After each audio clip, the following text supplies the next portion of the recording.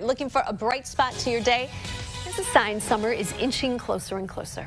The Champaign Park District officially turned on the water at a couple of their fountains. You might recognize these: the Prayer for the Rain fountain in the Westside Park and a memorial in Clark Park. The Park District says turning on the fountains will help bring even more people out.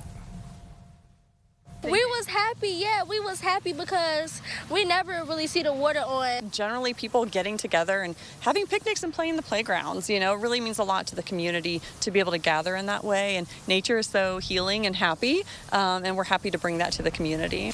And this weekend, the Park District is kicking off their summer concert series in Hessel Park. Edison Middle School bands will play there Saturday afternoon.